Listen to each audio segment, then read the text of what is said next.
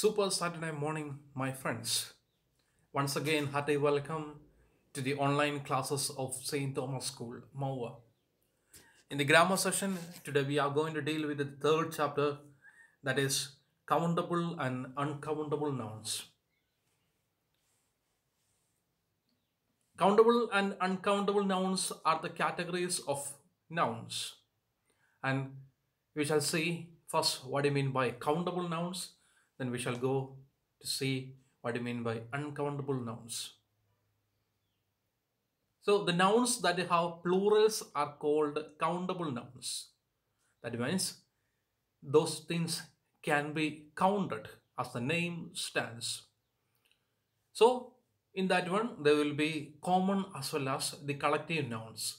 For example, girl, girls, table, tables, tables, mountain, mountains, army, armies, herd, herds. Now we have 5 rules concerning these countable nouns. That's what we are going to see. Suppose you have a pencil, you can just mark each rule. First one is a singular countable noun always requires an article before it. You know about the articles a and the. So among these three, we need to use at least one article with a singular countable noun. For example, I saw an elephant on the road today. Sudeep has an uncle in Yemen. The chair is broken. So first rule is to put an article before it. And now second rule. Single countable nouns take a singular verb. Plural countable nouns take a plural verb. That means with the singular countable nouns, we need to use only the singular verb. For example, the pen is in my bag. Since pen is a singular countable noun, we have used is. But look at the next sentence. The pens are in my bag. Since we have used the plural of pen, that is pens, we have used the verb are. So the pens are in my bag. The child laughs happily. The child is a singular countable noun. So we have used laughs as the singular verb. The children laugh happily. The same rule applies there too. Children is a plural countable noun and laugh is a plural verb. And the next rule, the third one, we use singular pronouns for singular countable nouns. We use pronouns in the plural for plural countable nouns. As we have told about the singular verb, using of singular verbs with the singular countable noun, we need to use the singular pronoun with the singular countable nouns. For example, a dog ran after me, or an angry man is in his own enemy. The apples were bad. I threw them away. The Guptas have left. They were in a hurry. First of all, let us take the first sentence. A dog ran after me. It nearly hit me. So friends, what is the pronoun which is being used? It is the pronoun is used in the sentence, the second sentence. So since it is a dog, it has been used it. But look at the third sentence. The apples were bad.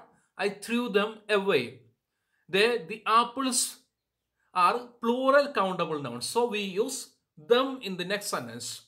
Or the Guptas have left. They were in a hurry. The Guptas are being used as a plural countable noun. So it is they. Now the next rule, that is the fourth one. We use words like a few, a lot of, many, one, two, etc. with the countable nouns. For example, I have a few bangles. There are many people in the shop. Now, the fifth rule, that is in negative statements, we use many before a countable noun. For example, I don't have many bangles. They are in many people in the store. We have one more rule, that is the sixth one. Very often, any is used in negative statements when something is not present. I don't have any bangles. There aren't any people in the store. That means there will not be anyone. Before that, with the use of many, we have seen that there will be a few. But any means there is nothing at all. For example, I don't have many bangles. That means I have a few bangles. But I don't have any bangles. That means I don't have a single bangle. Now we are going to see about uncountable nouns. As you know, just opposite to countable nouns, uncountable noun will not have any plural. So we cannot use any words like one, two, three, many, or any, etc. For example, tea, oil, water, air, wheat. And in the next page, you have a list of uncountable nouns. After dealing with this one, we shall go to the next page and see. Here too, we can say almost 4 rules have been given. Before that, what do you mean by uncountable nouns? A small paragraph is given there. Uncountable nouns are generally material nouns. So, uncountable nouns are generally material nouns. For example, wood, silk, cloth. It can also be an idea or a quality. And what do you mean by that? Nouns, abstract nouns. So, abstract nouns can be called as uncountable nouns. That means, for example, knowledge, anger, fear, beauty, love, kindness, etc. Because we cannot count these things. Now, what are the rules? First one is uncountable nouns have only singular form. In the countable nouns, we have seen that it can be both singular as well as plural. So we cannot add anything before or any s or anything. We cannot add anything. For example, rice, wheat, flour, water. We cannot say a water or we cannot say waters. Now the second rule, uncountable nouns always take a singular verb. In the countable nouns, we have seen that if the singular countable noun comes, then we need to use the singular verb. If it is a plural countable noun, we need to use the plural verb. But here, only the singular verbs to be used. Plus, we need to use the singular pronoun. Two things, only the singular verb as well as the singular pronoun. For example, the money is on your table. Will it be enough? We cannot say the monies are on the table. We cannot say. So we use money is on the table. Then we use will it be enough. There it we use. Now the weather is perfect. It is just the right weather for a picnic. There the weather is being used. So we cannot say the weathers are perfect. So we use the weather is perfect. Now the next rule. We cannot use the indefinite article with the countable nouns. The definite article may, however, we use. That means the definite article the can be used. For example, the juice in the fridge is fresh. We cannot say a juice. But we need to buy furniture for the office. We cannot say a furniture. And we cannot say a rice, but little rice. We need some glass for the window pane. We need a glass, we never tell, but we use some glass. So there are 4 rules there too. So just mark with your pens and just underline with your pencil whatever the rule is.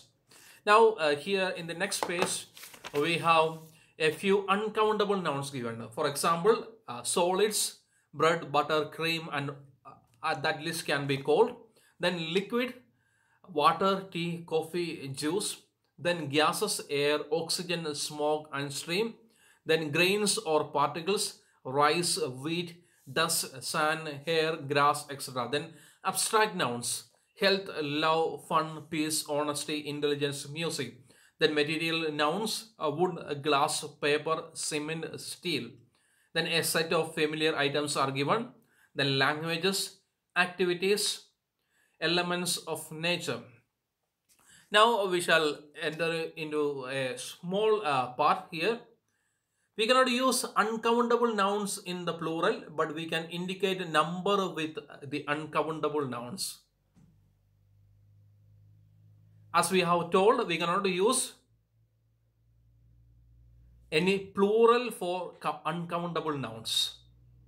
But we can indicate uncountable nouns by using of, then a singular countable noun to be put before. First of all, understand that under uncountable nouns will not have any plurals, but we can make plurals by adding a singular countable noun or a word, then of, then this uncountable noun. For example, dust.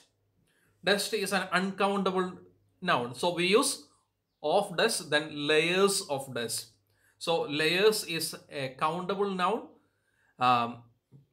then of, then dust. So remember, a suitable countable noun, of, then the uncountable noun in order to form the plural of the uncountable noun. For now in the exercise you have a few examples. For example, rain, showers of rain, or rays of sunshine. So all those can be come with the PDF. I will be giving you the answers of all this since we don't have any time to explain in this video. So just remember that in order to form a plural for the uncountable noun, we need to use a countable noun plus of, then uncountable noun. So remember that thing. Now some nouns can be both countable and uncountable nouns, and some uncountable nouns are countable when it is used with particular meanings in some context. Here they are telling the English, in the English grammar we have a few uncountable nouns that can be used as countable in a particular context to give a meaning. For example, she is tired and needs her sleep. There, sleep is being used as uncountable, but look at the next sentence. I had a great sleep last night. There, sleep is being used as countable. Or what kind of paper should we use for the invitation cards? Or I have 5 papers to study this year. In the first sentence, paper is being used as uncountable nouns. Now, in order to tell about the parts of a course of study, we have used I have 5 papers to study this year. So with this, we are ending this chapter today. With you will be getting a PDF. The answers will be there. So make sure that you do the exercises. And before ending, this is a weekend, so remember one thing: never stop dreaming in your life. Never stop dreaming in your life, because dreams make you go further. Dreams make you to study well. Dreams make you to climb up. So wishing you the best weekend ahead. Thank you. I remain.